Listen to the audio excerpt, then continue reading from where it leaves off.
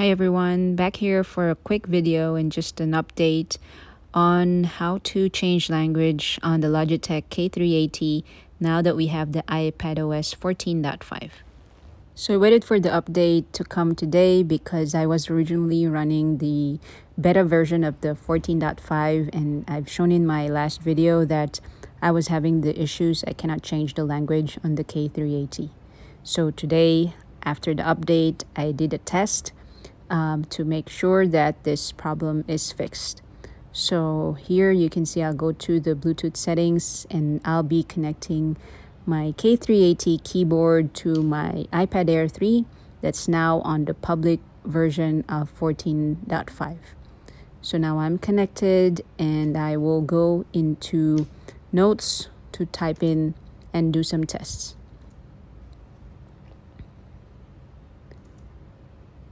So here in Notes, then I'll be typing, and now I'm in English, obviously.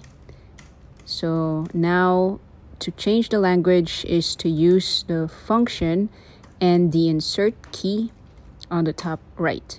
And when I do this, it shows the switch language indicator.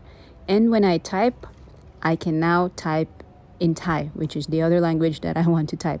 And in my video that I uploaded last Sunday, it wasn't working at all. But as you see here, function insert works perfectly well.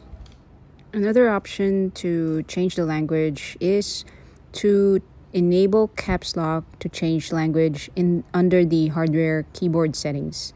So if this is enabled, then when you type in Notes, for example, and you hit caps lock, then it will let you change the language. For me personally, I prefer that it's turned off and that I use the usual function and insert key to change the language.